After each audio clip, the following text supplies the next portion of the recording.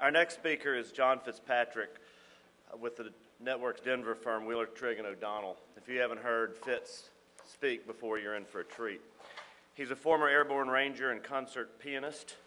He's every client's wish for a fearless trial lawyer. His experience ranges from high-stakes mass tort litigation, where he's national trial counsel for GE, Foster Wheeler, Spence and Veland Valve, and asbestos, national trial counsel for GE in pharmaceutical litigation, and a member of various national trial SWAT teams for high exposure and med-mal cases for CNA, Swiss Re, UHS, AT&T, Premier, and Medical Protective.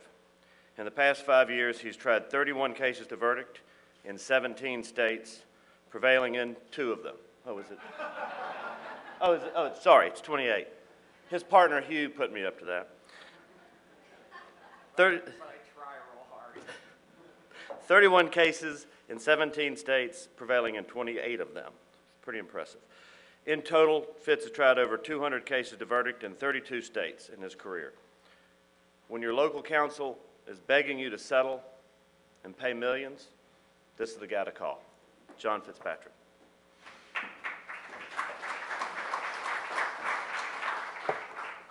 Okay, after watching what Eddie had, I felt like SEAL Team 6 is coming, although when he was talking about, when you were saying something about Twitter, I bet old Wiener doesn't want to be on Twitter, does he? And what was that? I love the New York Post. If you ever see the New York Post, you'll love those headlines. When, Pelosi calls for a probe of Wiener. I mean, it just got better. You could make something out of the Post. Anyway, good to be here. As usual, it's wait till next year for the Cubs. Sometimes we say that in August, but we've said it here in April. So June's no change. Good to be here. Good to see all you here. Free Celia is always good. What I'd like to do is talk to you a little bit about selecting counsel. All right. Generally, what are we going to find when we have corporate counsel? Risk averse. I mean, they're going to tell you. Have you been to some of those cases? You see, they will do anything they can to avoid going trial. It's time, it's money, it's potentially bad PR. The general counsel's first comment is, can you make this go away? Just approach the plaintiff lawyers and get a good settlement. Okay, that's really music to the ears. And you see that OMG, my kids taught me that. I didn't know what the heck that meant, and he says, Dad, that's like, oh my God, it's a quick way to do it. I said, oh. So I thought I'd show you that I'm really into the new age here. But what does the general counsel say? Hire a big firm. A big firm who generally has no trial experience. They send legions of associates. They beg to do focus groups. The great focus group. We're going to find out what a jury's going to do in 2 hours. You've got to be kidding me. And then after that, they say, recommend settlement. And of course, the general counsel says, I got the biggest firm. How can I be second guessed? What's plaintiff's mantra? I mean, whether it's, you can think of any scenario, profits over safety, corporate greed, bottom line only, send them a message. How many times do we have to hear that? And then invariably, if you've got, say, a products company, your marketing division says what? Sell, sell, sell. Sell them all. It doesn't matter. Cut them off. The science department will say, oh, we've got to rush to new drugs. We've got to get this out. So now we're rushing. And then, of course, pharmacovigilance says, what do we do with the FDA? You will always have conflicting documents. You're never going to have a clean case. A med-mal case, you will always have documents missing. They miss. I don't know how that happens. Always in my case. We're missing documents. So what? Dangerous jurisdictions. For those of you who haven't been to West Virginia, it's a treat. Texas tort reform has gotten better. Oakland, California, ooh, that's one. Philly State Court, Madison County, Illinois. They sue doctors sometimes. They'll try to drive a wedge between the corporation, get them working at each other. And then the final thing is, when you don't have a good case on the plaintiff side, what do? You create one. How do you create one? Discovery wars. Start production, then ask for punes, then ask for sanctions because you didn't produce this. Or some guy who's been fired said, oh, I left documents there. Where are they? And it becomes nothing more than a discovery dispute. So your general counsel says, settle quickly. And honestly, folks, when you do that, if you look so enthusiastic to settle, what does a plaintiff lawyer say? Generally, they want to pay me a lot of money now.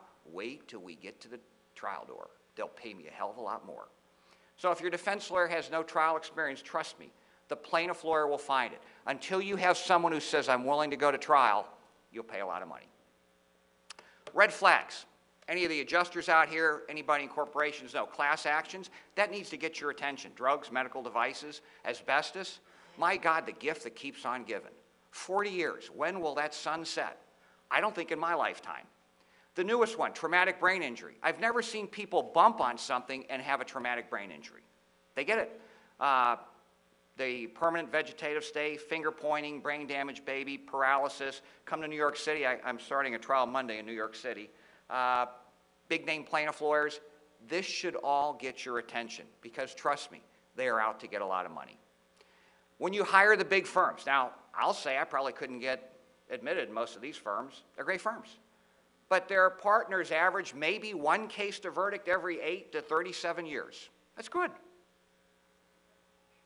So, what I asked adjusters, and here's what I would ask you to do, and you need to do this, general counsels or whatever, ask the question, when you go meet the big senior lawyer, how many cases to verdict have you tried?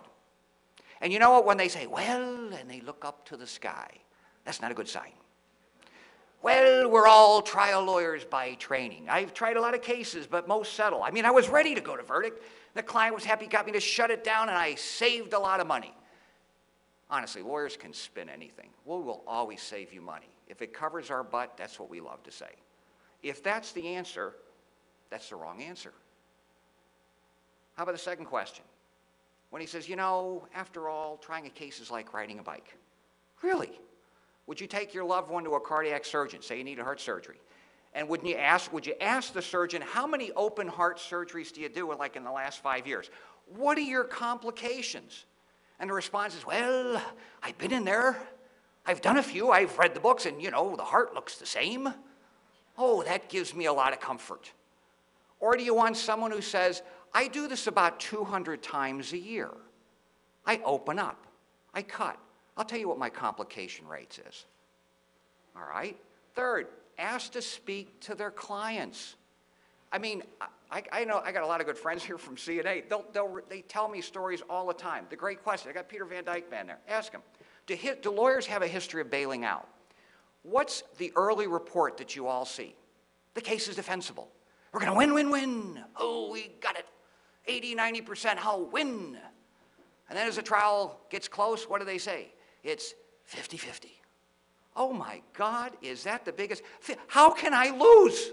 50 win, 50 lose, oh, you never know. Just as we're getting close. And you say, what caused it to be 50-50?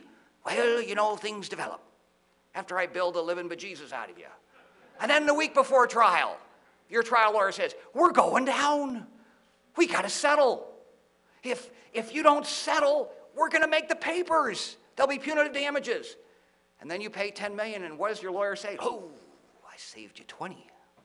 I've been hit for 20 or 30 in the papers. Paying 10, I saved you a lot of money.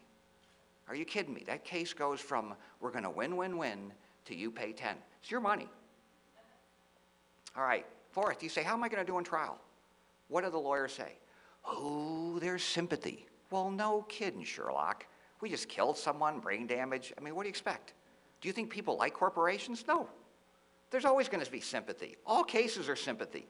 But a good lawyer has to be able to tell a story. You heard that from Mooney. Those are wonderful stories. That's what gets a jury's attention. Ask them. After they billed you for I don't know how long, you ought to call them in and just, you want to shock them? Just say, give me an opening. Oh, you watch the sweat start to come down. Just say, give me 10 minutes. What are you going to tell a jury?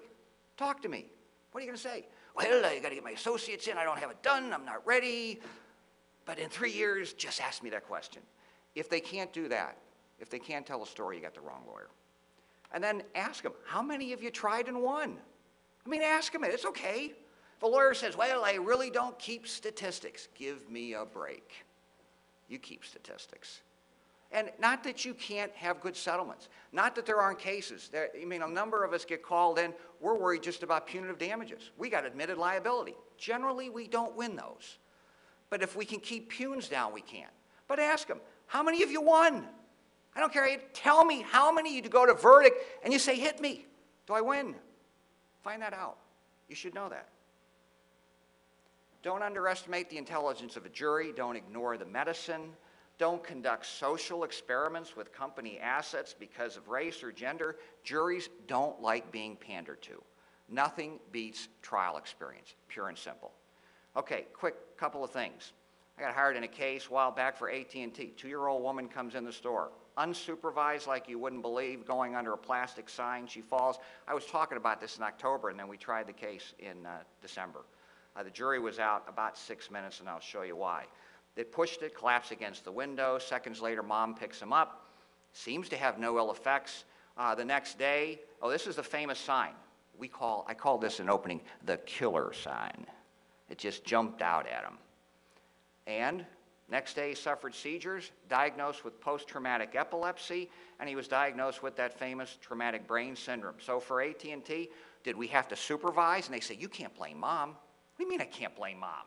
Wait till you see part of this video. Was the sign dangerous, that plastic sign? Was it an attractive nuisance? Did we have to supervise a child? Does AT&T become a romper room? Are we taking care of kids? I don't think so.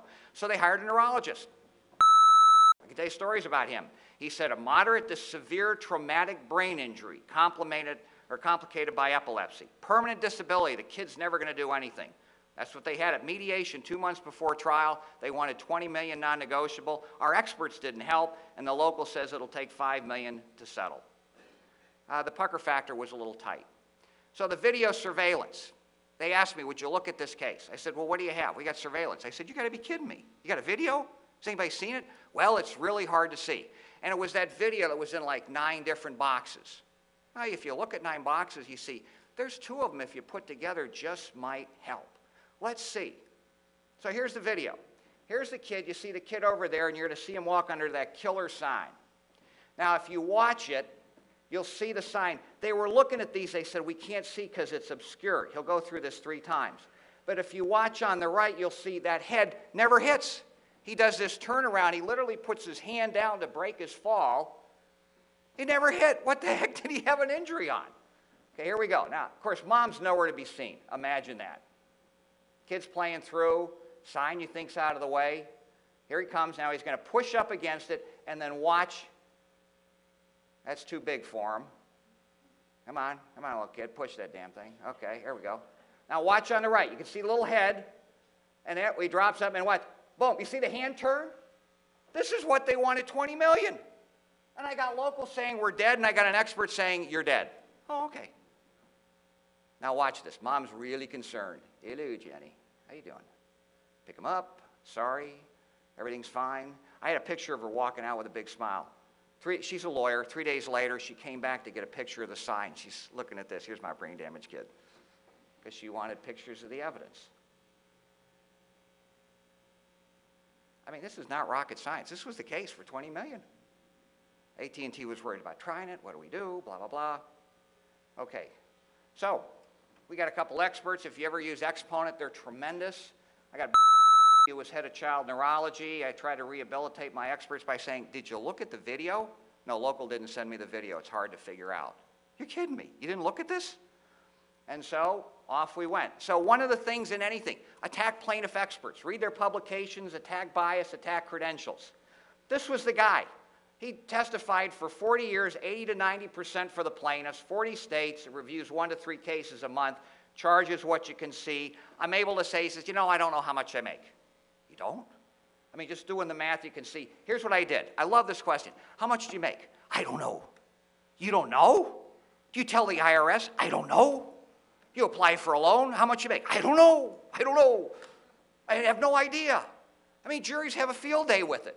I tell the jury in closing, wouldn't we all like to tell the IRS? I don't know. I'm not sure. A little bit, a little more, I don't know. So I just did the math. I said, I want to be reasonable, which I never want to be reasonable. How much? He did 30 hours a month. He did. He says, okay, $144K. I got 24 deps at a $1,500 flat fee. I said, he said, 3 to 6. I had him probably 8 to 10. I did the math. I said, this is good money.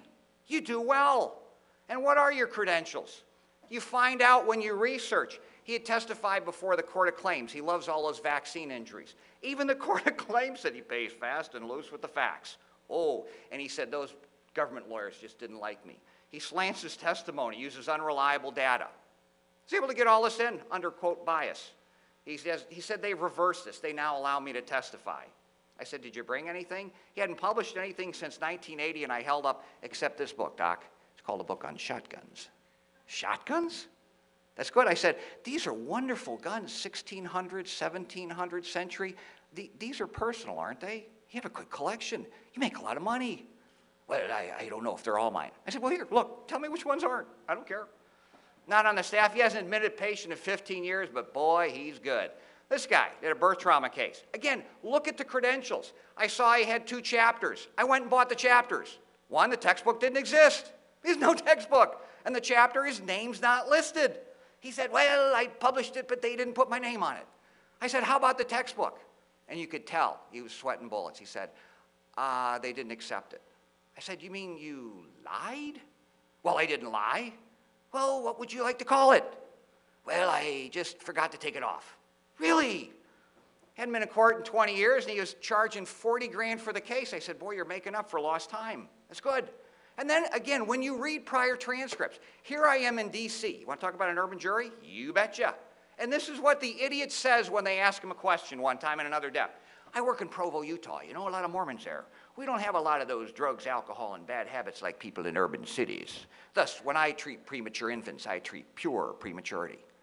I mean, I'm looking at this thinking, this is gold. You couldn't make this up. I read it to him. I said, is this you? And I'm looking at the jury. They want to kill him. He says, I think you're taking that out of context. I said, well, which context do you want it in? All right. You talk about telling a story. This was the case. I said, you talk about showing a picture of the jury. They were trying to say whether something caused brain damage. I said, okay, there's the plaintiff experts against basically the entire world. And I went through that. That's an effective picture. This is what I love when they write books. Experts say the dumbest things. This guy writes a book on expert testimony. You got to buy it. Credibility is your most important asset. If they find out your background later is false, oh my God, that would be bad. What else does he say? Don't embellish, don't exaggerate. You might be an advocate. Oh, I love it. What else do you say? Tell the truth. Yo, let's go to the truth. You took 10 years to graduate under college. That's good. You keep trying. You flunked out of 5 schools. Try to get your master's 3 times and then you lied because you flunked out. You got your PhD from a diploma mill. You failed the certified industrial hygiene exam 7 times. You claim you're in the Navy, but you're never aboard a ship. You worked for the plaintiffs while you're working at Cal OSHA, and you still misrepresent. Oh, look what you find out. Here's my application to the diploma mill. Degree received, master's. Huh, really? Then his own resume. I worked toward a bachelor's degree. It's saying it completed. I worked leading toward a master's degree. He says, completed. That's what the SOB says. Really? And we go to that famous PhD mill. Cal Western, generally you need a master's before you get it, so he claimed he had a master's. And of course, the U.S. government says diploma mills are bogus degrees. That's where my boy went. And of course, here's what he claims. Microbiology, chemistry, master's, and a famous diploma mill. Well, how do I know? Again, he says full-time completed. That's wrong. Why is that wrong? Because, oh my God, he withdrew after 1 semester in the master's. Huh, really? As I call this the Avis. At first you don't succeed, you try 8 times. That's good. I says, I'm glad you got through 8 times, Ken. That's good. Then his biographical data, he says, yeah, I've got that master's degree. Well, what happened? Yo, there's been an allegation that maybe you got a master's degree that maybe is not there. Can you help us resolve this question? And now look at that stupid letterhead. What an idiot. I have no idea what that is. Some naked guy? You got to be kidding me. And what does he say? You know, I was trying to write my thesis, and I don't claim a master's degree, although I completed the requirements, and blah, blah, blah. You got to be kidding me. You know, I love when people whine. So they say, okay, so you didn't do it. He says, you know, I didn't. By the way, if you're retired, you can't call yourself CIH. They write a letter to says, you know, we got a letter that you got this letterhead claiming you're a certified industrial. You can't be. You can't do this. Don't put that. He says, oh, no problem. I'll remove it. I understand. I'm not trying to say what I'm not. And then, of course, the next trial I had with him, where did it come from? And then I love, you know, again, sometimes you just put this up. Sort of like Mooney said, you just put this up. Look at what he claims he's an expert in. Drugs, ergonomics, homicide, chemicals, medical. He's the man for all seasons. And yet he still testifies. He makes close to $1 million in plaintiff's asbestos, and nobody does this. It's just obscene. So, in a nutshell, don't be afraid to make a change. Choose someone with national scope, someone who tries to win cases, someone who can tell a story. Choose a lawyer who actually knows what a courtroom looks like. It's your money. I'd spend it wisely. And I thank you for your time.